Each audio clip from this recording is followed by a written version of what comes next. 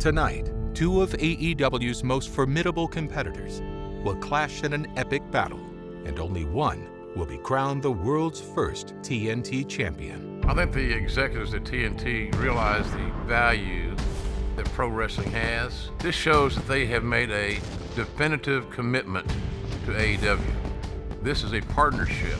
It's real difficult to explain to people how revered and how amazing of a moment it is when a new championship is born. I think this tournament, having two of the top-ranked wrestlers in AEW facing off to become the first ever TNT champion, it is a very fitting tribute. I think it's a really romantic outlook because I'm unable to wrestle for the world championship.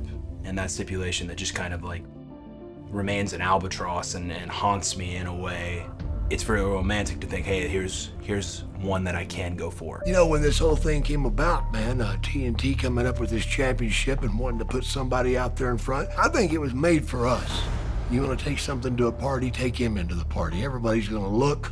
When he walks into a place, he commands attention. But Lance was made for this. I'm not in AEW to take the whole pie. Just your share. They want to be TNT champion. Difference with me? I need it. Since Double or Nothing of last year, Cody has been creating moments and memories that will be talked about forever. From his historic match with his brother Dustin Rhodes, being in the first ever AEW Dynamite match, as well as the first ever AEW Steel Cage match. Cody has made it his standard to always be on top.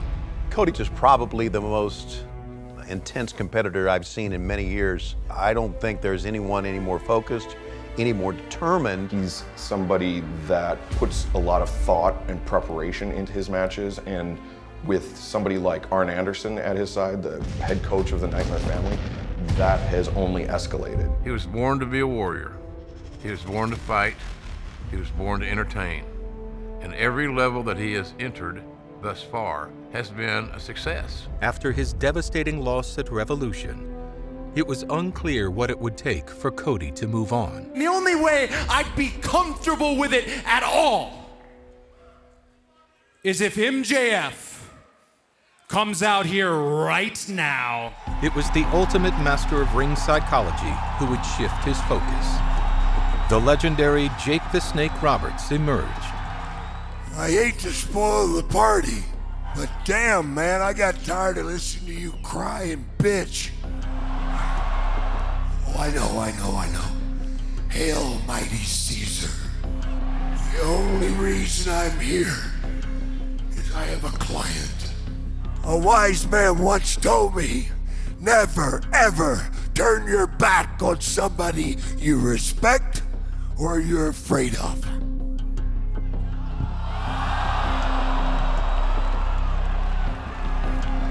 As it turned out, the snake was representing a monster.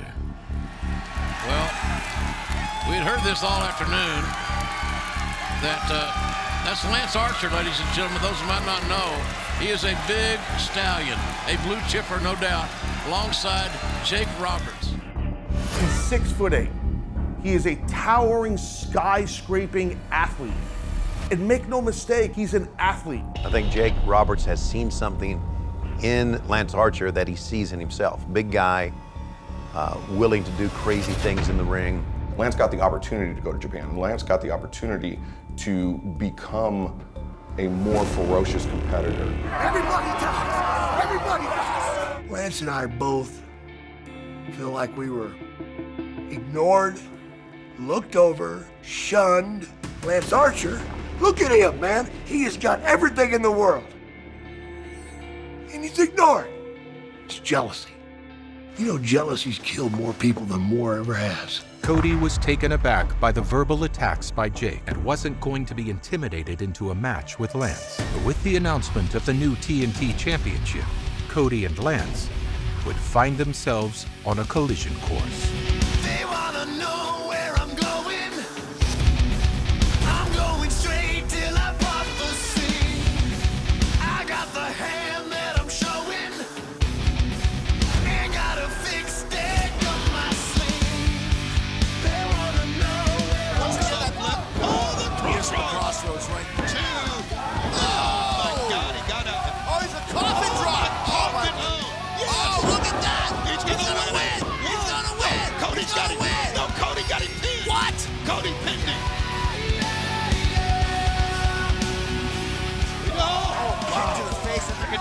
to dismantle Dustin Rhodes.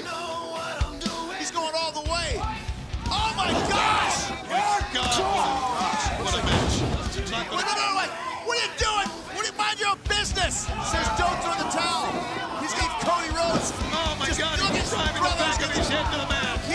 He's going to end Dustin Rhodes' career. 1, 2, 3. He allowed it to happen. Cody. He allowed his older brothers to go down in flames. Their dismantling and destruction of Dustin Rhodes was definitely a message. The finals are coming, Cody. There's no more running, Cody.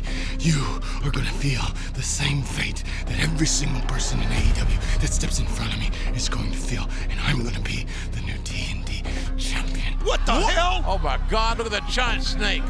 To see Jake with the snake, it kind of brought me back to my childhood and those memories of being fearful of Jake and what he had that was writhing around in that green bag. This is his response to what Brandy said, I guess. God. Oh my Lord. I think it's just all part of his master plan to intimidate Cody. Can you imagine when Cody finally sees this, how he's going to react? Oh my God.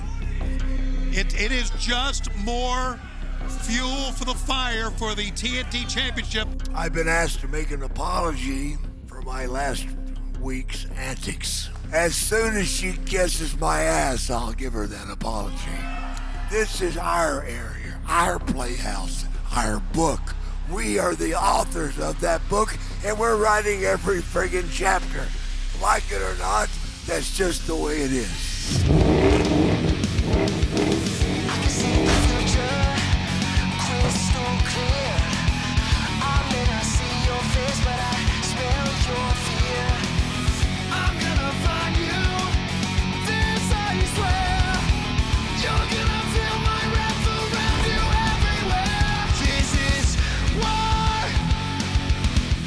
Iron Mike Tyson. He's going to present the champion. He's also going to get free reign.